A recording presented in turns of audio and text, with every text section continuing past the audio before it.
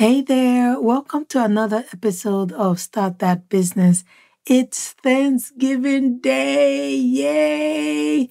Happy Thanksgiving. If you're in the United States and you're listening to me, happy Thanksgiving to you. My other listeners from other countries, you might be wondering why I'm so excited. Thanksgiving Day is such a special time to reflect and thank God for all his blessings in our lives. So it's a special day in the US where we pause to reflect and thank God for all his blessings. And of course, we eat a lot of turkey. Go easy on the turkey today. I want to especially thank you. Yes, you listening to me right now. Thank you so much, my listener. Thank you so much for listening to this podcast from January to February to March, April, May, June, July, August, September, October. Now we are in November. Thank you so much. You are still here. You're just amazing. What would I do without you? I'm so excited, as you can see. Thank you so much for making this journey worthwhile for me. Thank you for listening. I'm able to show up every week to serve you because I know that you're on the other side listening and learning and soaking it all in. Now, in today's episode, I will be sharing 5 ways I incorporate giving back into my online coaching business so that I can become a business on a mission. You don't want to miss this episode. So kick back, relax, and let's get ready to soak it all in. Let's dive into today's episode. You have a strong desire to start a service-based business, but you're struggling with clarity on your idea, self-doubt, fear of public failure, feeling overwhelmed with too much information, and unsure about how to begin, what steps to take, and when to take them. I understand the frustration of scrolling through Instagram and feeling unfulfilled, wondering why it seems everyone else is fulfilling their purpose effortlessly while you're not. That is why I created the Business Clarity Blueprint. If you're ready to streamline your focus and get clarity to start your service-based business, the process is simple. Step 1, go to startthatbusinesspodcast.com. Step 2, download the Business Clarity Blueprint. Step 3, create your Business Clarity Blueprint. You don't want to get to the end of your life and regret not taking the first step to start your business and fulfill your calling. You can become the Christian woman who dares to start a business that impacts lives, glorifies God, and turns a profit instead of burying your God-given ideas. Are you ready to partner with the Holy Spirit and take a faith-filled step to start your service-based business? Go to startthatbusinesspodcast.com and download the Business Clarity Blueprint. Let's get into today's episode. Hey sis, welcome to the Start That Business podcast, where you will find practical solutions that empower you to start your service-based business. I'm your host, Chichi Ukomadu, an entrepreneur, wife, mom of 3, and a Jesus follower. 10 years ago, I was afraid of giving up my desire to build a corporate career and say yes to the Holy Spirit's nudge to start that business. I believe personal fulfillment comes from letting go of your way and saying yes to God's way so you can become all you were created to be. If you're ready to find personal fulfillment, grab a cup of coffee, tea, or hot cocoa, and your favorite snack. It's time to take your first step to start that business. You know the one I'm talking about? Yes, that one you've been putting up for a long time. Happy Thanksgiving again to you. I am so thankful for you, and I'm excited that you are still here. One of my life philosophies is a saying in scripture that says, freely you have received, freely you give. It is a life philosophy. It's a guiding principle that I have embraced, that I imbibe, and I live by. I have always incorporated giving into any business venture I've done. As a matter of fact, my full name is Chinyere, and it means God's gift. So as a result, I love to give. I love to give gifts. I love to receive gifts. That's my love language. I am very big on giving. For those that are close to me or know me, I am constantly looking for an opportunity to give. So it is something that I find very worthwhile to do in business. As a matter of fact, in my first business, we started doing what we called a treat. We call it the Hiroshi treat. And it was simply taking my favorite thing to eat, which is chocolate with nuts. So we'll take like the Hershey's chocolate or chocolate waffle, put it in a little bag with inserts. So just think about a fortune cookie that you eat in a Chinese restaurant. You eat the cookie and you pull out the insert and it has this really cool quote or really cool word. So I was inspired by the fortune cookie to create a treat for my customers for my first service-based business. So every customer order we ship out, we include the chocolate in there. And guess what we put in it? We put scriptures.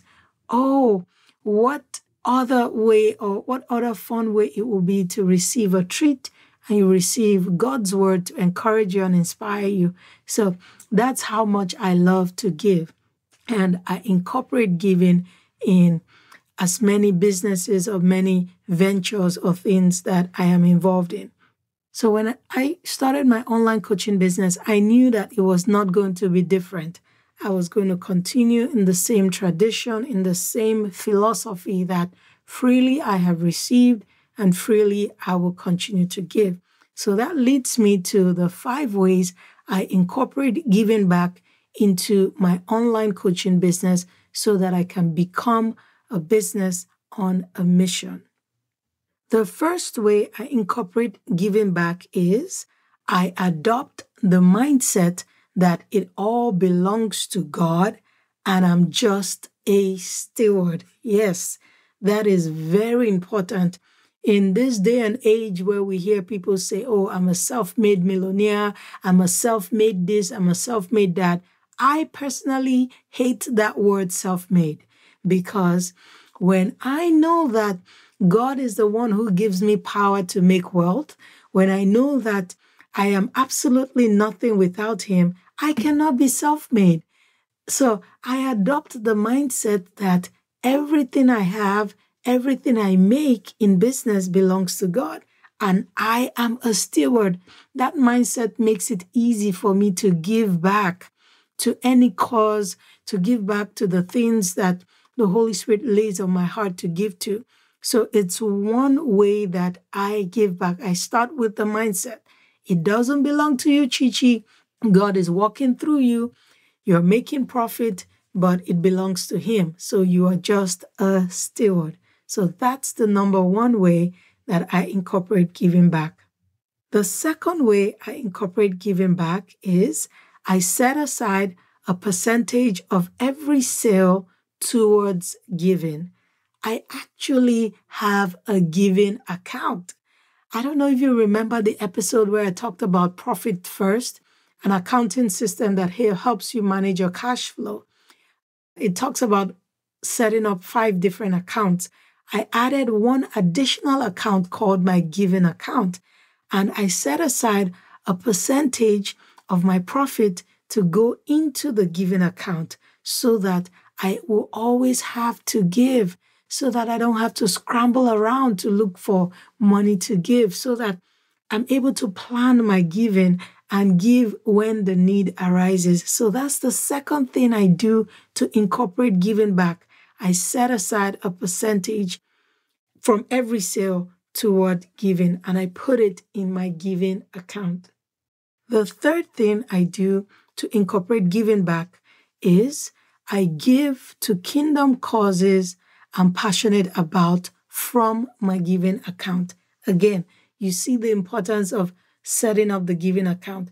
Once I have the account set up and I move a percentage of my sale in there, I let the money accumulate. So every quarter or biannually or annually, I have a list of kingdom causes that I'm passionate about. So these are nonprofit organizations who are on a mission to solve a problem or to do something in the world that brings glory to God.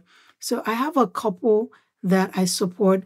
I am passionate about any cause that empowers women, girls, widows, women in business. I'm always excited and I look out for such causes so that I can keep adding it to my list. And as my giving account grows, I'm able to give more to these businesses. I also give to medical mission. I give to missionaries who are on the field, preaching the gospel, spreading the good news of Christ. So every opportunity I see to give towards a kingdom cause, I grab it with all of me. I'm so always excited to give towards such causes. Another way I incorporate giving back in my online coaching business is I give an intentional thank you gift to every customer who signs up to coach with me. Yes, yes, I do. And it's something I am excited about. I look forward to it. So if you ever sign up to coach with me, you will get an intentional thank you gift for signing up. And it will not just be a pen or a notepad. It will be something that will transform your life. So it's something I am excited about. So if you haven't yet signed up to coach with me, you can go to Start That Business podcast and click on the book session now button to book your coaching session so you can get your intentional thank you gift from me. The last way that I incorporate giving back into my business is I give back to my family, I give back to my church, I give back to other kingdom initiatives, like I said, that I discover or I find out about along the way. So I set aside funds to give to my family, to give to my church, to give to other people so that I am spreading the love of God as freely as I've received it. I'm freely giving out to the different people God has placed in my circle, God has placed in my path. And because we're talking about giving, I have a bonus, a bonus point, and this will be number 6. So the 6th way that I incorporate giving back into my online business is I give back to other business owners by using their services, leaving reviews, and recommending them to potential customers I come across. Now, this is huge, especially as people of faith. The scripture says that we will reap what we sow. So when we give, we will get back in return. It says, give and it will come back to you. Good measure, pressed down, shaken together, running over, shall men give unto your bosom. It says the same measure that you give will be what you receive. So this is one of the ways I give back. I give back to other female business owners, even male business owners. Once I use their services, I'm always excited to see new business owners out there. I patronize their services, I leave reviews, I recommend them to potential customers because that's a way to give back and that's a way to help their businesses grow. So these are the ways that I give back or incorporate giving back into my online coaching business.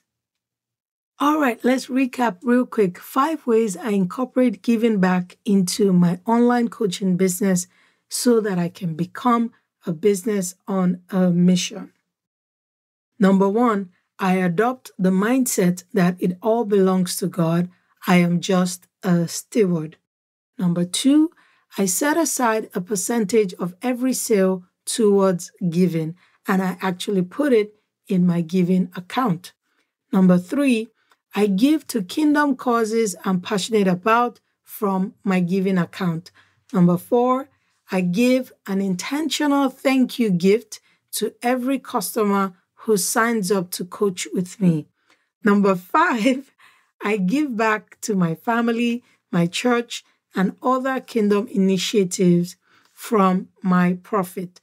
And number 6, which was the bonus point, I give back to other business owners by using their services, leaving reviews, and recommending them to potential customers I come across.